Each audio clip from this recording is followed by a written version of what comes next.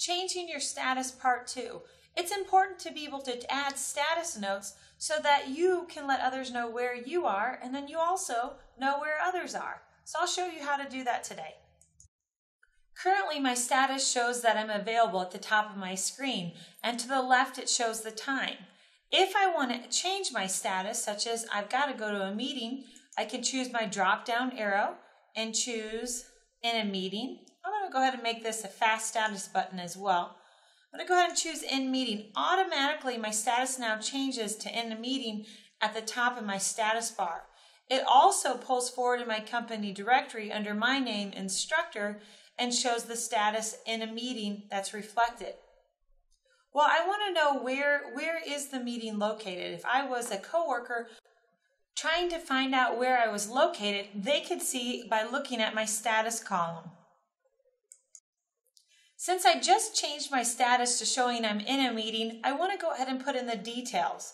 Up at the top to the right of in a meeting, I have my set status details. I can add my status note so that someone, if they were looking for me, they'd know where I was located.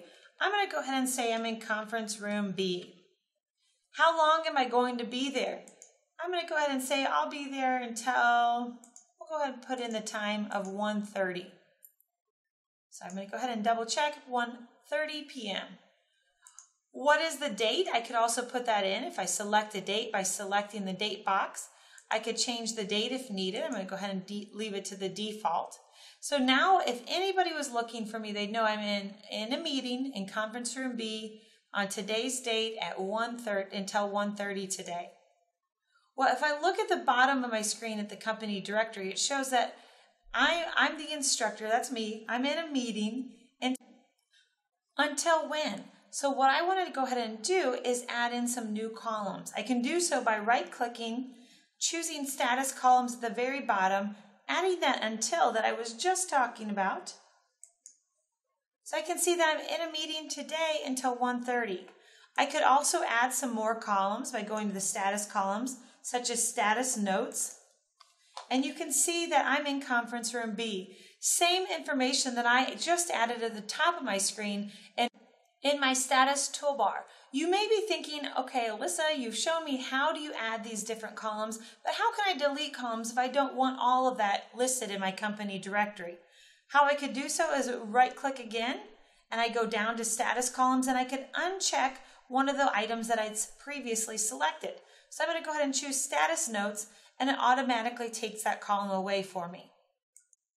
Next, I want to go ahead and show you how we search for someone within the company directory. You can see that I utilized our filters at the top, searching for the name instructor.